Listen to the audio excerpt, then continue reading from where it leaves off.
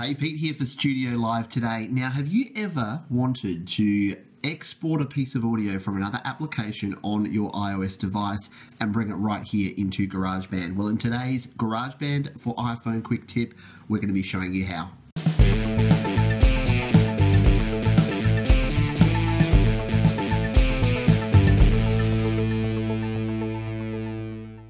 So a big thanks to viewer Brian who had the idea for this quick tip, and he actually put me onto an app called Auxy, which is this dark mysterious application here.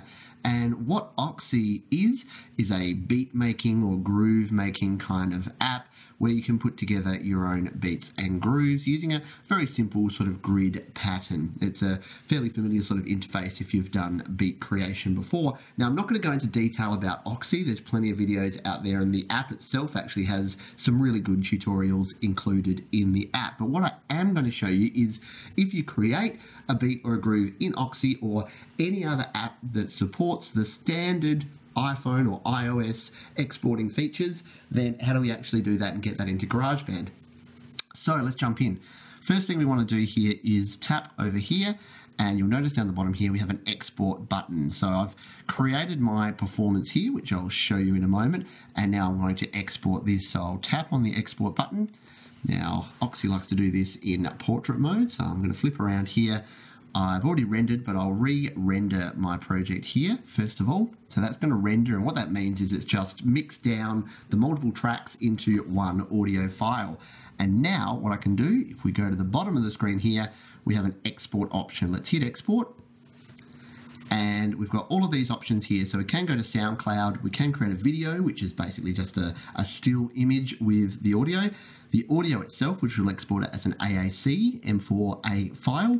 We can share the project if you want to share it with another Auxy user, and we've got this more option here. So let's tap on more, because this is what we actually want. We want this uncompressed wave. So this will give us the best quality recording exported to our device. So let's hit uncompressed wave. And now we get a familiar looking screen here, which gives us the options of where we can export this to. So you'll notice here that sadly, GarageBand is not one of them. So we can export it, import it into iMovie, we can do a bunch of other things with this audio, but we can't get it straight to GarageBand. However, we do have a workaround, and that is using iCloud Drive. So let's tap on iCloud Drive.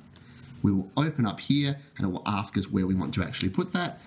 And I'm going to just choose to put it straight in the iCloud Drive folder. If you've got other folders there, then you can use wherever you want to. Now, if you've got an iOS device and you've got an Apple ID, you've got an iCloud Drive, even if you don't realize it, and you've got up to 5 gigabytes of storage, so plenty to put some audio files on there. So now we've actually got that on our iCloud Drive. What we want to do, I'm going to double click and go back over to GarageBand, and now I'll go in through the audio recorder. The reason I do that is that I can then tap on here and go straight to our section here where we've got our track layout. Now, I've shown you before in the Apple Loops video how to use Apple Loops, and we actually go in via the same way to get to an audio file. So let's tap on this little loop icon, and here's our options here. But instead of Apple Loops, we want to choose audio files. So here's the audio files that I already have stored on this phone that I've imported either from my iCloud Drive or using iTunes file sharing. There's a couple of videos on both of those down below if you want to check those out and learn how to do that. But what I want to do right now is actually import from my iCloud Drive. So I'm going to tap on that. Now I'm going to find the recording that's somewhere in here. If we look for today's date, which is the 25th, it's this one here. I'll tap it, and in it comes, and in just a moment we've got our file there. So there's our latest rendered file. Now to bring this into our project, all we need to do is tap and hold. We'll turn into this track, pop it on our track, and we're good to go. So now if I hit play,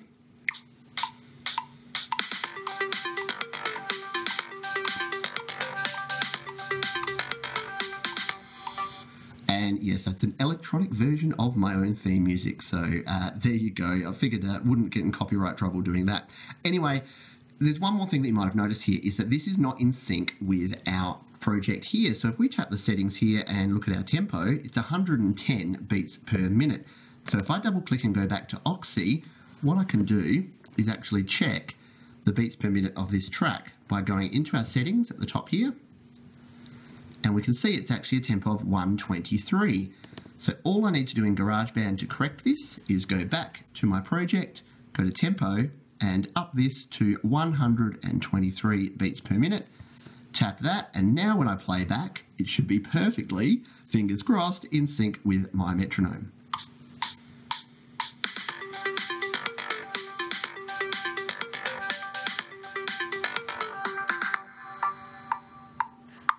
Beautiful. So now you can see that from here we can actually add in any other instruments that we want. You can add some extra percussion, you can put your vocals over there, guitars, any other thing that you want to record, you can now throw onto this track. So a really quick, simple, powerful way to export any audio from any source into your iCloud drive. As long as it's a WAV file or an AAC or an AIF, some sort of file format supported by GarageBand, you're going to then be able to pull it into your GarageBand project and use it from there. So thanks, Brian, again for the suggestion on this tip, and I hope you found it useful.